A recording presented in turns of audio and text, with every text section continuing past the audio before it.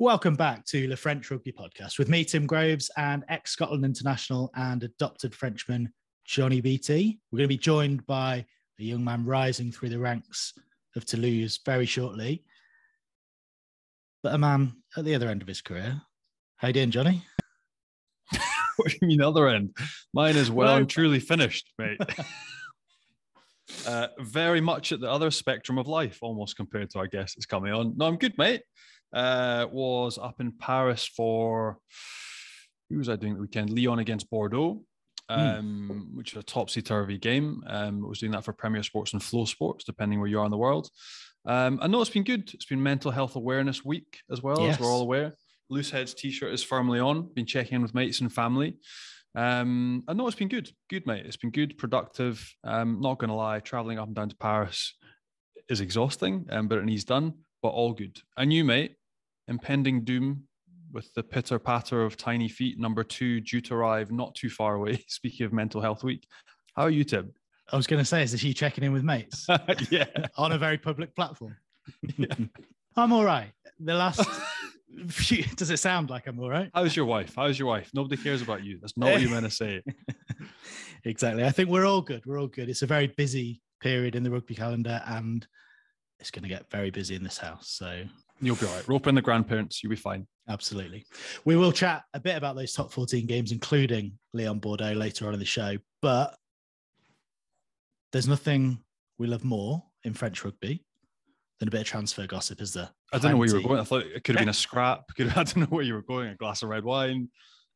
Mate, there is transfer rumours everywhere. There are so many this week. The most immediate one, despite all the controversy surrounding him at the moment, is Elton Jantjies heading to Toulon imminently? I don't know, but all I'm hoping is that the nutritionist in Toulon is an overweight Frenchman. That's all I'm saying. Look, I don't know that there's a revolving door and a domino effect going to start fairly soon with standoffs. There's maybe 4 or 5 sides, Cass, Stade, Toulon, Brive, a couple of others all looking. Elton's already been over. He played at Poet. It didn't really go that well and he didn't look overly committed, but a new club might be the right fit and a change might be what he needs to sort of reignite his career. So look, clearly a talented player, but I think he just needs to find the right fit and the right club over here. In France, he's been muted, has been in contact with a few. I'm not sure if it is Toulon, but there's loads of different clubs looking for 10s. We'll go through them all. And certainly he's one of the more talented boys around. So he'll be snapped up, I would think, in the next few weeks. Does all the off-field stuff that is surrounding him at the moment, does that not matter to French clubs? Not as much, I wouldn't say. I think they would more look for pedigree, efficiency, what you offer on the field. I think the off-field stuff is more left behind compared to other cultures and other environments. I think they know if he can do a job and he can be exceptional for them and fire for them, they would take him, absolutely. And perhaps filling that Toulon number 10 jersey next season. He's announced he's leaving Northampton. Could Dan Biggar be going there? Mate, any one of the clubs, but it's weird. Like I mentioned that domino effect, but you've got loads of 10s that have come to the end of their careers as well in France, all at the same time. So recently retired, one of my good mates, Francois Tranduc, Camille Lopez, who's killing it at Bayonne. How many more years does he have? Nico Sanchez. So there's lots of places up for grabs and big clubs with big budgets. So look, Dan is one of those guys with his drive, his intensity, the way he manages the game for Northampton, Wales, for the Lions. I mean, he would be absolutely phenomenal for Brive, for any of them. He would be superb. His game has been a lofty standard for a very long time, and he certainly would add value. He's another one, but there's a whole list. We'll go through them all. But yeah, he's been outstanding, and he would be a great addition to top 14. You mentioned Brive there. We chatted a bit about them last week and the new investment there. They're after clearly marquee signings. Do you think Biggar could be the one? Well, I think as well, it's key positions. So they did say they were looking for like a Johnny Wilkinson marquee type. And again, if you're looking at a 10, he would be the type of person that would add some bite, some drive, some determination to the way they play, and they might just kick them on another level. Like Jeremy Davidson has done an amazing job for such a long time with limited budget, but if you added a bit of a sprinkle of stardust, a few key positions like a big second row, standoff, a center, they've always punched way above their weight. But now with this investment, might be the time that they shift up a gear, and instead of avoiding relegation, they click up a gear and aim for the top 6 again. And like they've been European champions before. Could this be the little thing that makes them click? Absolutely. A little bit more investment, a few key players, and Dan would certainly fit into that category.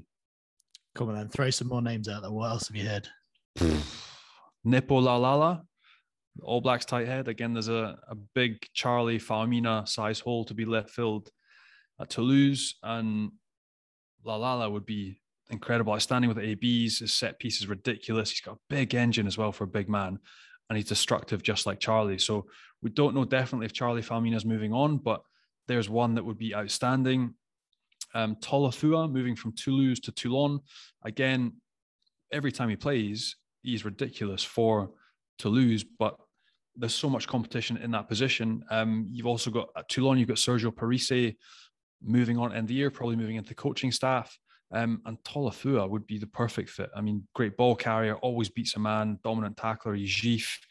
You'll get a decent pay bump going down there as well. So like it all fits. But there's loads, mate. And again, it's so early in the season. I have the impression every single year that the transfer gossip heats up and goes quicker every single year. I have no idea why. Marcos Kremer potentially to Clermont. There might be a bit of an exodus at Stade Francais with everything that's going on there.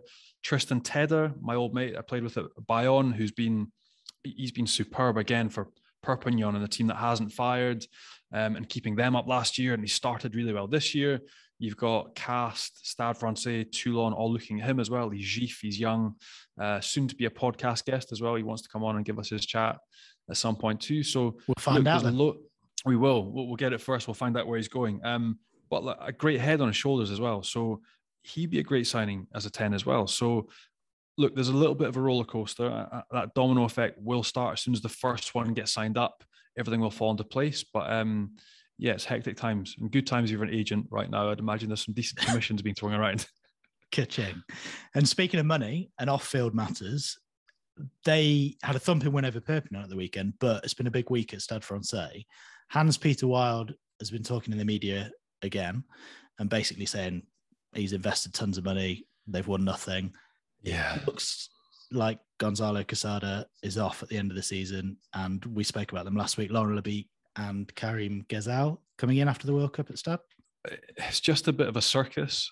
And it reeks a little bit of almost football management from the top level, which is just a bit shit when we talk about our values and how we communicate and rugby family. Like Gonzalo found out he was being replaced when he downloaded his version of Midi Olympique, the rugby paper, which is really poor, like on so many levels, by Wild. And I don't think he understands, like, he's not the only guy to have invested lots of money into a rugby club in France and not to have had immediate success. Like, that's not how it works here. There's so much in our sport, not just here, that goes into winning rugby games and being good over the course of 2, 3, 4 seasons and building to win something. And I just don't think he gets it. I think he's one of those guys that thinks that money should buy instant success. And again, football-esque and just the timing, that why announce, yes, they are good coaches, they will be great, but why announce that now, 6 games in? Mentally for Quesada, he has to coach an entire season. Wild announced this morning that the arrival of the two new coaches would professionalize the club. So what does that mean? Like, imagine you're Gonzalo now. You've come back from the Argentinian camp. You've taken that job to save the club as they weren't doing well. What message did that send out to him, who's got to look after the squad for the rest of the season, the players that are currently there, the coaches that are there, a recruitment still to be done? It's just super insensitive and wide of the mark respect-wise. Just poor. Like, there's nothing else you can say. I just feel so sorry for him because everybody knows he's a good man. Gonzalo Quesada is a good man, good work ethic, well-liked, well-respected in French rugby, Argentinian rugby, and to be treated like that, it's just not fair. So I think everybody feels really sorry for him. And also, you just think, what does he do for the next 9 months? But credit to him, everyone thinks he will just stick to his guns, he will work hard, he will get the recruitment sorted out with the new coaches, he will play fair, and he'll do a decent job. But another person might just down tools, and then the club would be in serious trouble. So they're lucky that they've got him, even though he's been treated like this. But it's just not something you want to see or like seeing in professional rugby. It's horrible. We do speak about owners quite a lot on here. Is that not something that other coaches will see in terms of the way Hans-Peter Wild is speaking and acting, and perhaps not want to go to Stade in future? I think there's an understanding that rugby coaching in general is a volatile world. I think probably in France, it's understood it's a little bit more volatile. And that doesn't do anything to dispel that myth, I wouldn't say. But it is what it is. It's part and parcel of the game over here. That presidents have power and they have the choice, and it's his money. He can choose to do what he wants. But that's the difference in the system, where you've got other systems run by federations that are union owned, like Scotland, Ireland, where there's a little bit more protection. England a little bit less, and then France a little bit less again. So look, it's just unfortunate. But you want to be part of that party. Like a lot of my mates that are coaches now, you want that to be your reconversion. You want that to be your job, and you want to do a good job. It's just that wherever you are in the world, New Zealand, England, France, there's an understanding that 2, 3, 4 bad losses and your head's on the block. I think that's global, not just France. And Hans-Peter Wild and Stade Francais have got plenty of cash, as you said. Are they throwing it at Joe Marchant at Quins? Apparently, another one.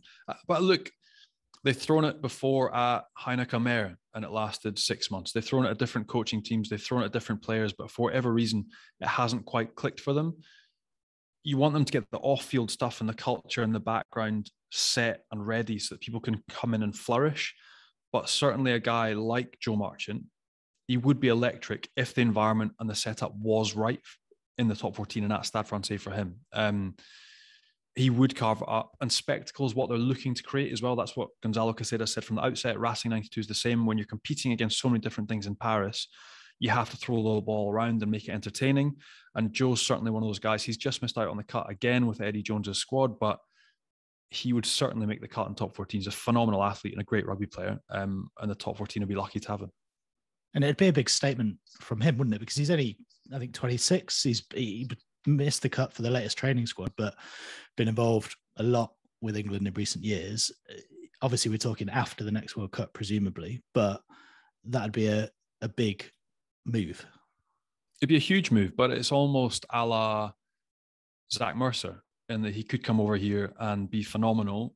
Eddie Jones moves on at the end of the World Cup, and there's a different cycle, and he can head back home and try and pip again for his spot on the English side. But at the minute, he's not getting that look in, but his form is very, very good. And he quite rightly should be rewarded with a different adventure, a different experience, or a different contract.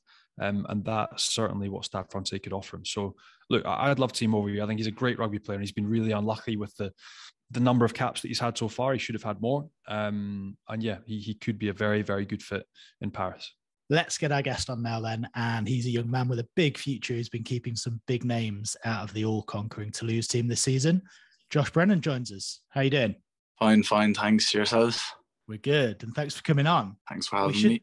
We should start with, I don't know if you heard, but we had your dad, Trevor, on the podcast last season. So yeah, he was pretty good. Yeah. I heard he was good, yeah. Mate, the other father figure in your life, I know you're exhausted. You're just back from training. But our co-host isn't with us this week. You're still going to be picked, so you can speak freely. But what was it like playing with Jerome Kaino? And now, as your coach, how's he getting on as a coach? The funny thing is, actually, I never got to play with Jerome. The last year he played, I only played 2 games, and I didn't get to play with him. But just like training with him as a player and having him as a coach, yeah, it's just like you learn a lot. You're learning a lot off him as a player and a lot as a coach too. So yeah, it's great to have him around. Does he hold the tacklebacks in training, or is he not too big, mate? Yeah, well, yeah, he used to go hard, but no, yeah, he's good as a coach. He's good as a coach. Any gossip you can give us at all? Any stuff? You're not going to do this, are you? But it's worth a try. Won't go there. And so, mate, regularly last year you figured off the bench, but this year, opening game of this season was your first start in the top 14.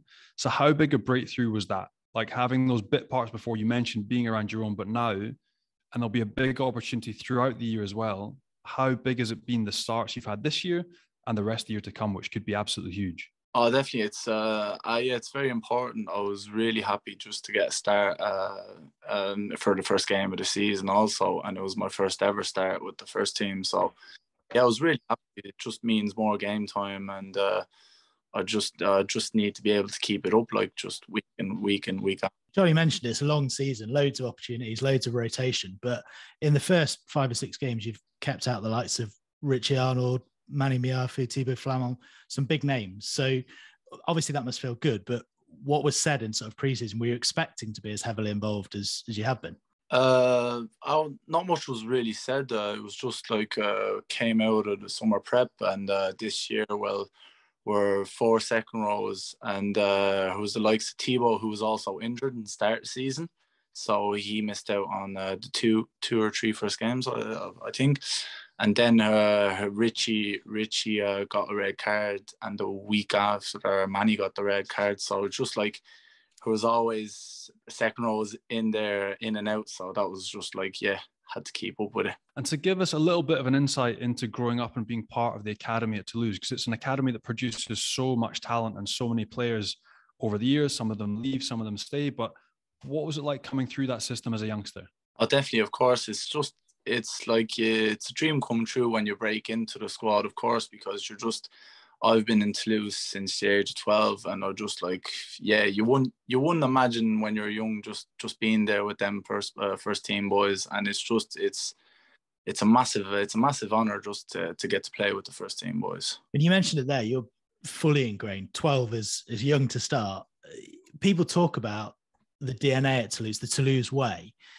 And I guess for outsiders, it's quite difficult to sort of put your finger on what that is. So give it a go. Give us some insight. What is the Toulouse way? Oh, it's just it's the Toulouse way is just like playing everywhere.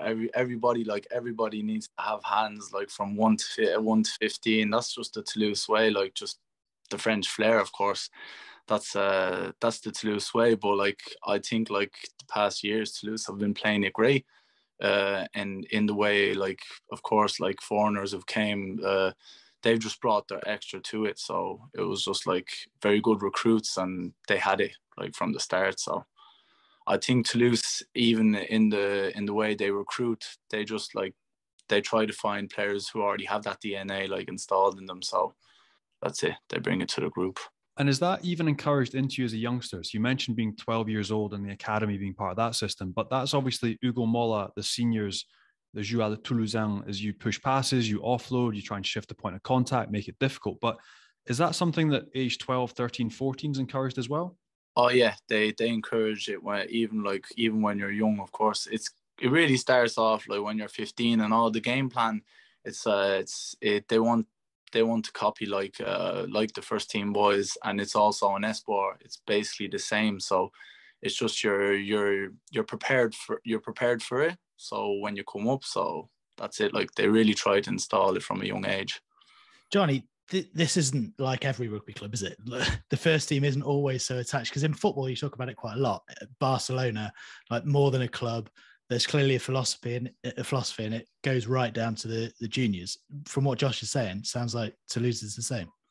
No, the joined up thinking is awesome. I've never been part of that in any of the clubs really that I've been part of.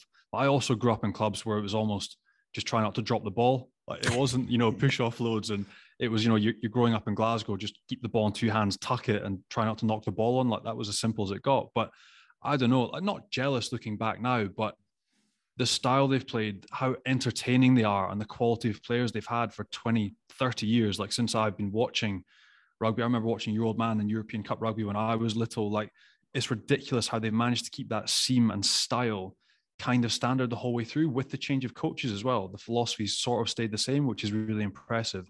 And the fact that they then try and ingrain that and imprint that onto their younger kids in an academy is just what I would have dreamt of as a kid. Like I wish more clubs and teams and unions would be the same. Like it's absolutely ridiculous. So you're lucky that you're growing up in Toulouse and that you've not been growing up on the west coast or the east coast of Ireland. I'm telling you now. And Josh, I'm not asking you to give any of them away, but is that joined up thinking at Toulouse, does that extend even to the fact that you have sort of the same calls in the youth team? Does it go that far? I would maybe like it would start off in esport. Maybe you'd have the same calls in like lineouts and maybe like on a couple of trick plays. Yeah, but it just I'd say it would change now on the first team. Like it would be a different. It's just maybe the style of play. You'd still have like the same calls maybe for lineouts, but that just gets to that level. And we've asked a few people this before, but coming from that youth side in Toulouse into the seniors, it must be, I know that there's joined up thinking, but it must still be somewhat daunting when you move into that environment and you've got Antoine Dupont next to you. A bit about him, because he's the man everyone's talking about in world rugby at the moment. How down to earth is he? Give us a bit of insight. Take us behind the curtain. What's he really like? What does he drink? Does he like a burger like the rest of us? Is he human? He's the most down to earth guy I know. He's very, very professional too now. Like, you know, but he's the most down to earth person I know. He doesn't do much yelling on players. Like, he'll like guide you through it if you're doing something wrong. He's very good to have around, and of course, like he is the best player in the world. Like, and it is like at first just to see him at training, you're just like, this guy, he's so easy even at training. So it's just, yeah, it's great to have him around, and I'm happy to be on his side. So it's a salad and a sparkling water rather than a Guinness and a burger at Brennan's. Is that what I'm taking from that? Oh, I'd say so. Yeah. Yeah. So. We mentioned earlier, Josh, we had your dad on the podcast last season, and he is a proper Toulouse legend. So what has it been like growing up with him to look up to, but also the way he is around the city? Has it been sort of an added pressure or expectation to follow in his footsteps? Has it opened doors, or, you know, a bit of both? I wouldn't say added pressure, just very motivating too. Also, like, just wanting to get there, wanting to be where he was. Like, just try my hardest possible to live what moments that he's lived, like in Toulouse. Of course, Toulouse gave him everything, and here we've been in Toulouse now 20 years. So it's just like the love he has for the club. I just want to give as much as he has given. So just that, yeah. Well, not much pressure, just more motivation, of course. Having been sort of in the same situation, having my dad played before me as well, I get the same question. And for us, like, you don't really know any different. People are like, oh, what's it like? You're like, well, it's my dad. Like, he's a Muppet. Do you know what I mean? Like, he's to you, he's just dad. But to everyone else externally, he's this Irish superstar and a Toulouse superstar, but he's just your dad. Like, more importantly, I like to ask, what was he like with you growing up? Like, was he really present, or was he, for instance, my dad was totally hands-off rugby-wise. He was just like, go and live your own life, go and have your own journey. Didn't offer me any technical anything. He was just like, go and speak to your coaches and have fun. It was almost just go and make a group of mates, and it sort of evolved. Like, what was Big Trev like? Yeah, no, he was always there just to give me 2-3 words of advice, and of course I'd always listen to him, you know. And oh yeah, that's it. But he was he was never like much pressure. So. And did you get to watch him much back in the day in Toulouse, or just on grainy old video VHS footage? Yeah, I was actually, like, I was young, of course, but like every time I go back to Ireland, like at my granddad's house, he'll have cassettes, you know, of his games. So just watch the games. But yeah, it was great. It was actually just brilliant to be able to watch the games. Like, he has cassettes of all these games, so I think it's a brilliant thing. And what do you make of that old footage? He was pretty hard, wasn't he, the old man? Yeah, he was hard. Yeah. Dirty enough, but he was hard, yeah. And I want to ask you about your identity as well, because I'm sort of in a similar situation. Like, I've got 2 boys and a girl, all born in France, but all very much Scottish at home. So Scottish, British, speak English at home. They've got weird Scottish accents, French group of mates. Their Southwest accent is now ridiculous, you know, a real mix. So when you look at yourself and your family dynamic, obviously mum and dad are Irish. You're talking about going back to grandparents in Ireland. We have that same connection with Scotland. But for you, how do you see yourself? Because you must have an incredible attachment to both countries through your mates and where you grew up, and also through your family and your attachment to Ireland. Oh, definitely. Well, yeah, loads of family in Ireland. And of course, it was always like French out of home. But once I was home, we always spoke English. So it was just like, of course, huge attachment to Ireland, and I love every minute I get to go back. But I love France too. Like, France has given me everything, and I was only a year old when I came over here, so I love France. But I was just attached to both. Johnny mentioned the accent there. If anyone's listening to this and doesn't know your story, they would have no idea that you've spent your entire life in France. You sound like you're pure Irish. So kind of how does that work? Is your accent in French quite Irish as well? And do you get stick for your accent in France or not? Or is it completely different? No, actually the French is French, and the English is English. I picked up the accent. So my daughter is more Glaswegian sounding than I am. I've no idea where it's come from because we live in southwest France. But then obviously their French accent is they go to school with kids in the local area and they are totally local. They speak flawless French. Their accent is way better than mine. And they come back like my eldest is 6.5 and we're doing homework for the first year because he's in CP. And mate, I can't do his homework. So like when you ask Josh about his accent, like he'll be as French as a Frenchman. And then he is a Frenchman. Essentially, you come over here in year one, you grow up here, you're French, you're half and half, but that's it. The nice part, and what I'm hoping for my kids, and I hope that you have the same, is that you manage to have the best of both worlds. So you retain that bit of culture and influence from several countries as opposed to just one, which I think hopefully one day makes you a better rounded individual. But yeah, I'm hoping that's the same for my kids, and they can have a great base and circle of mates here, a great strong connection with family as well, but they can identify properly with two countries. That'd be really cool. Yeah, exactly. It's a huge advantage actually just to speak both languages. Like even in club wise, like I have all the French boys and also speak to all like the foreigners speak English, so it's just a huge advantage. And you have captained France at under 20 level. You've played in all the age group sides. You've been there all your life. Is it 100% France you're aiming to play for, or is there any chance that you could look to play for Ireland in the future, having been born in Dublin and obviously having those roots? Oh, definitely. If I was given the opportunity to play for France, it would be France. Yeah, 100%. Yeah, just France has given me everything, basically. I've been here since the age of 1. So I've got visions in my head because I know that your brother, Danny, he was offered a contract in Munster, right? Yeah. And I've got visions of Trev, like almost out of an episode of Peaky Blinders, like calling a family meeting, like, right, everyone in. We're going to talk this through. Are we going to, like, so how did you, like, did Danny, like, where was the point for him? Was it, like, I don't want to go back to Ireland, be away from, like, immediate family, or I want to try and aim for the French team, or like, was it something as an individual, or is it something you've grown up talking about and laughed about, and now it's actually becoming a reality? Like, how does that all pan out?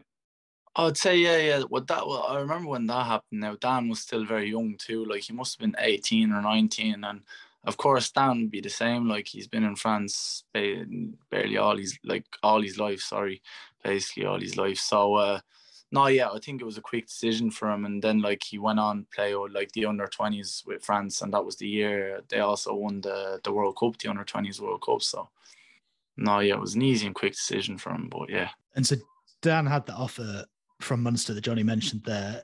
Have you ever had an offer to go back to Ireland, to any of the provinces, or have the IRFU ever been in touch, just sort of sounding you out about whether you might be available at some point? No, never actually. Never got an offer from Ireland whatsoever. No. You will after this season. How long's your contract, Josh? Because now that you're starting games for Toulouse, I think you might get a phone call at the end of this year. I'm actually, this is my last season, and yeah, I'm looking well. We've done the agent's job. We've put it out there. A phone call now to IRFU. No, of course, like, I'm looking to stay in Toulouse. So just, that's yeah, but you've got to leverage both sides. Now that we've said that, Ugo Moller's going to have to bring out the checkbook, mate. It's going to get bigger. It's good. And you, Josh, you have trained with the senior France side, haven't you, a couple of years ago? Is that right?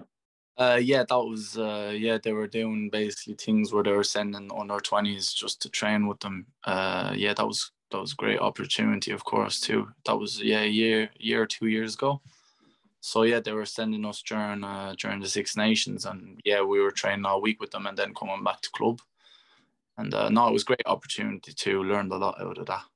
And how did you find Fabien Galtier? We speak quite a lot about him on here. Johnny knows him. That whole setup, obviously, it looks very professional. They're doing incredibly well. Your exposure to it at a young age, how did you find it? Oh, yeah, it was just next level, of course. Just training sessions, meetings and all, very precise. Like, it's just, yeah, of course, it was next level. Like, from going from under 20s just to train with the France 15, it was just, yeah, it was next level. And the training sessions were really tough, like really, really tough. To have a training session on Wednesday and it's basically like a match. So it was, yeah, tough trainings, but very, very professional, very, like, just very precise on everything. He's some coach. Going back quickly to your brother, to Daniel, you're heading down there this weekend, aren't you? So you're expecting a warm welcome. Have you played against him before at top level, and how's that going to go? Yeah, well, actually, last year twice. The first game, he was coming off, I was coming in, and no, actually, yeah, the second game I did play a bit against him. So, no, hopefully I'll get a run this weekend, and he gets a run too. And yeah, hopefully yeah, be good. Like, be good. Yeah, we make fun of it. Yeah, just talking about it. Of course, yeah, I'd be really excited to play against him. So yeah. When you did play a few minutes against him, did you get the chance to put one on him, or did he put one on you, or how's it? Where you look forward to that or not? Yeah, you got the chance to tackle me on the pick and go and all that. You won't stop talking about it, of course. But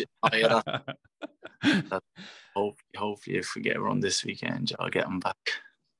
And going back to this sort of you growing up, I don't want to dwell on the point too much. Clearly, you feel very much French, but with an Irish heritage and roots that you're very proud of as well.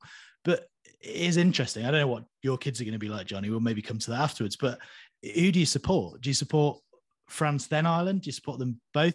Oh no, France, of course. Yeah. Well, like I've loads of teammates also who play for France. So yeah, just like really, really, really actually proud and happy to see France win the Six Nations last year. So it just shows like the progress in the French team. It's grown so fast and so fucking high. Like it's just brilliant. Who were your rugby heroes growing up? Did you have some Irish, some French, some you take a bit from everywhere? Actually, I was a huge fan of Brian O'Driscoll. I thought you were going to say Johnny Beattie. Then I was going to say no.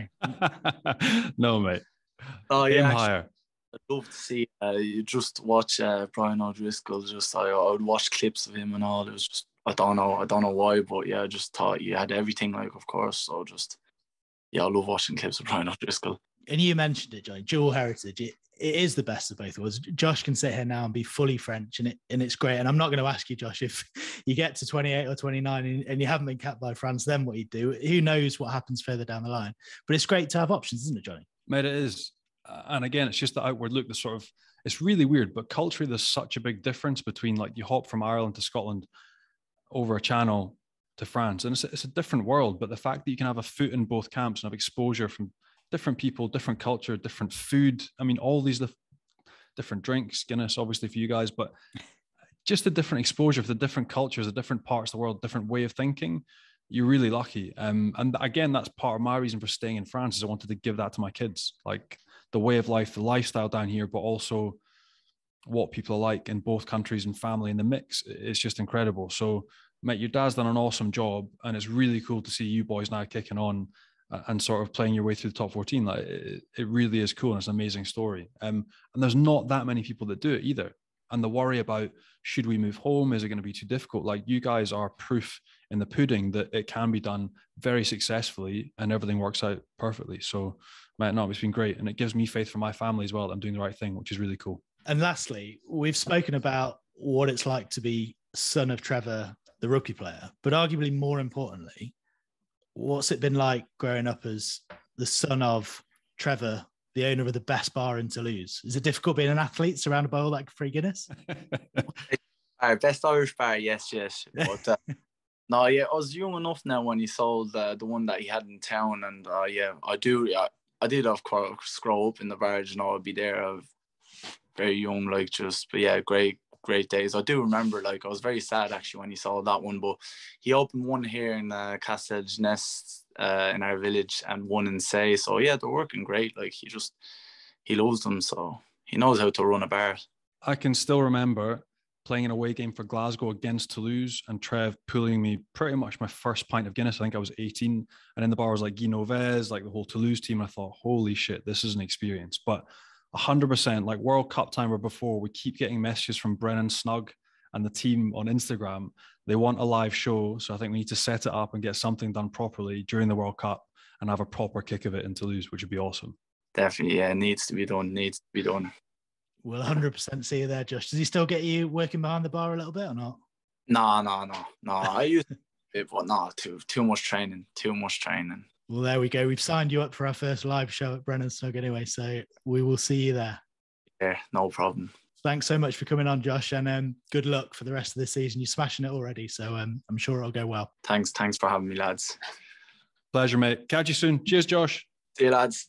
Right, we'll look ahead to this weekend's games in the top 14 shortly, as well as looking back at some of last weekend's action too. But before we do, let's find out what the absolute pick of the week in French rugby was, Johnny, and find out what your meter moment of the week is. It comes from Pro Day Do, mate, and I'm not sure we've had one from Pro Day Do before. And I've uploaded it to our social media channels, so have a look and check it out. But it comes from Massy away to Carcassonne, and one of the best footballing pieces of skill that I have seen in a very long time. It was almost Zidane-esque. And my old teammate started the whole thing. So Everard Ulai, who plays for the Ivory Coast and is an absolute freak show of an athlete. I'm fairly sure if he wasn't a rugby player, he could be playing in the NFL. Absolute freak show, massive offload. Alexandre Loubière, then a pass goes to deck, but actually he flicks it up, kicks it, runs it in, offloads to his hooker, and they run in from 50 meters, and it is absolutely ridiculous. So that is the meter moment of the week. A 20-17 win away from home for Massy against Carcassonne, and a ridiculous piece of skill by Alex Loubière for Massy. There we go. That was Johnny's meter moment of the week, and Meter is the world's #1 wireless meat thermometer, recently making over 20 million cooks better with their game-changing app and completely wireless Bluetooth meat probe. You can use it on a barbecue, in the oven, or in a pan, and you can get your hands on one at meter.com. Plus, you can now get 20% off any full price item. All you have to do is enter the code FrenchPod20 at checkout. That's FrenchPod20, and you'll get 20% off any full price item at meter.com. You said it there, Johnny. 7 games, 7 home wins.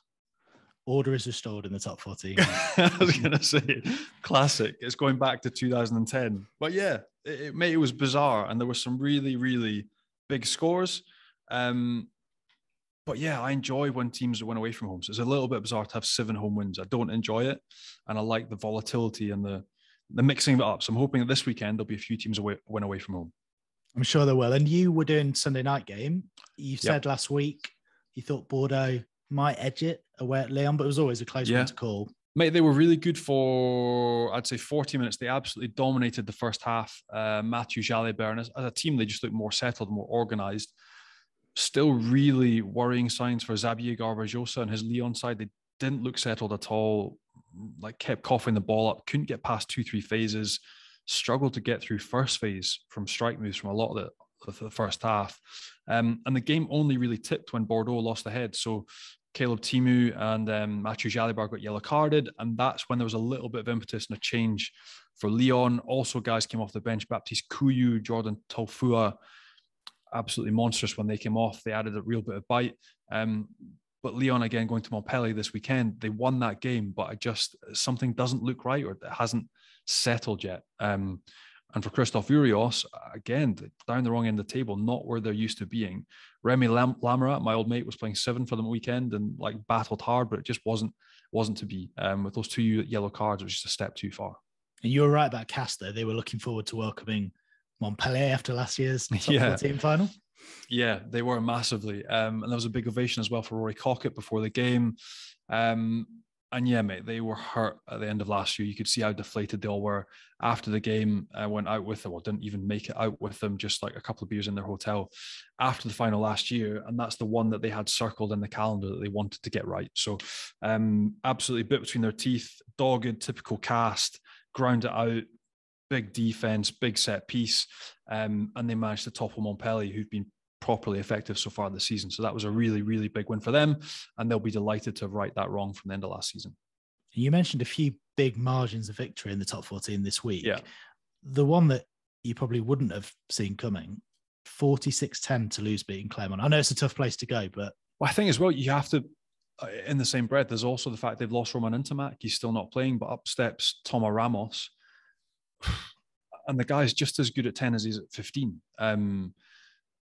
Like freakishly good. I don't know how he does it. Again, Clermont's another side with John O'Gibbs. There's 2 or 3 that don't look settled yet for me, even though they're sort of a wee bit further down the track with their coaching setup. And Clermont's one of them. They just don't quite look themselves yet compared to what we've seen over the past 10 seasons. But Toulouse, whether it's Ramos, Capozzo, Antoine Dupont, like the X-Factor players, key moments, beating or getting past one-on-one situations and just scoring simply, like just too good, too much X factor, and Clermont couldn't handle them. So yeah, again, worrying signs for Clermont. I've said that before with Benji, and they've come good come the end of the year. But again, they just don't quite look themselves for whatever reason. And the other huge margins of victory, Stade Francais and Toulon over Perpignan and Brive. Yeah, so that's a big one for Stade Francais. Again, given the context of what they'd been through this week, there's a huge focus on Gonzalo Caseda from the Canal Plus cameras and all the TV cameras, which can't have been easy for him. There was also a bit of a grudge because in the last game of last season, Perpignan had, because Brive won away to Stade Francais in the last game of the season, which put Perpignan into the relegation match. And so Perpignan had thrown a lot of shit and a lot of mud after that game, saying that Stade Francais weren't professional. And you had like Makalou came out, who again was incredible this weekend. Once again, came out and said, look, like we'd had enough, we'd been insulted, and we really wanted to bury them and run them over. And that's exactly what they did. Like 50 points, steamrolled them.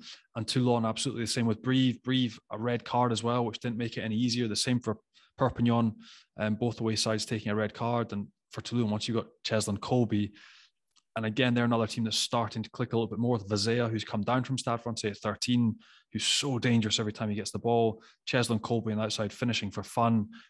Toulon are looking better and better, which is positive for them after a really difficult season last year. And speaking of dangerous, a try on his Racing debut for Christian Wade against Pau. A try on his debut, another man that's agreed to come on to the podcast at some point. We're looking forward to hearing about his NFL journey, which has got to be one of the rarest stories in rugby. There's not many blokes that physically have got the capacity or are the 1% that can do that and then have the mental capacity to translate it all as well. So look, amazing to have him back in rugby. A great start for him scoring on debut against Pau. But Racing battled. Like that was really, really tight until the last 20, 30 minutes. And Pau, who lost heavily last weekend at home to Toulon, went up to Racing and actually gave a really good account of themselves. But Christian Wade, absolutely fascinated to hear his story properly, get to know him a little bit better. And I really hope that he lights it up at Racing, because with that deck, with the synthetic, with it being dry every single time they play there, he's certainly one guy with the qualities that he has that could be absolutely amazing. And maybe the best home win of the lot was your old club, Johnny, Bayonne beating La Rochelle, and it looked like a hell of an atmosphere there as well. Do you know what, mate? It was my favourite game of the weekend. The manner of it, the stadium, the vibe that comes around this place when Bayonne are on top of their game. It's again the micro stories within the story. So they won the game. But what I love about French rugby is European champions, Heineken champions of Europe, who've gone away and won away from home everywhere, come to Bayonne and get made to look absolutely ordinary. That's what I love, is that Bayonne, if you put the pay scale and you compare budgets, are nowhere near La Rochelle. And Roman Sazi came out and said, look, we got an absolute hiding in the sheds afterwards from O'Gara. We played effectively for 9 minutes out of 80, but Bayonne, their line out was incredible. They picked La Rochelle apart. Their defense was so good to watch. Camille Lopez, a massive point of difference. You speak to Torsten van Jaarsveld, the hooker down there, just the arrival of guys like Max Machino and Camille Lopez running their game, bossing the direction of where they want to play. Camille Lopez's kicking game, pressurizing the opposition, also the crossfield kicks, the cheap wins they get and the tries they score. Bayonne are dangerous. And it's been a long time since I've been able to say that, but going there is not going to be easy for anybody. And they're well organized enough to go on the road and win games as well. So I've got a lot of faith now that my old side can stay up. I wouldn't have said that at the start of the year, but seeing what they throw together now, really impressed, and long may it continue. And in that game, did you see Winnie Antonio congratulating one of his teammates at the weekend? Have you ever been congratulated like that? No, I don't think I've been I think I've had headshots like that have come my way in the past. And if there's one man you don't want to get a ball twang from, it is Winnie Antonio. That guy is absolutely massive. No, hilarious though. We shared it on our socials as well. So good. Let's have a very quick look ahead to this weekend's games then. What are the pick of the bunch, Johnny? I would say Montpellier-Lyon. I would go for a big win for Montpellier. Lyon, again, I mentioned, even with those guys coming back, I don't think they've got enough to go to Montpellier and win. Bordeaux Racing, again, looking ominous for Bordeaux, but you back them going home to Chaban-Delmas to overturn Racing, who looked a little bit flaky last weekend against Pau. La Rochelle, Toulon as well. Toulon growing every single game. La Rochelle, who've been chip leader and led from the front with Toulouse the whole way. and then were absolutely humbled at Bayonne this weekend. So that's a really tough one to pick. But La Rochelle is such a tough place to go to. I don't know, mate. I think Toulon potentially could go there and do a job, which is really weird. Like La Rochelle sold out the last 75 games on the trot. They never lose there. But I don't know. I don't know how La Rochelle are going to react. If they start well, they'll beat Toulon. But if they start poorly and Toulon can sense a little bit of blood, that could be a big upset. I was going to say more home wins in those ones, but you never know. Toulon could pull off an upset, you reckon? Potential. Thanks, Johnny. A big thanks to Josh Brennan for joining us as well. And thanks to all you guys for listening. Make sure you hit subscribe. Leave us a nice review if you can as well. Check us out on RugbyPass and on YouTube. And we'll be back with another episode next week. Au revoir, Johnny. See you, mate. Qui s'envole.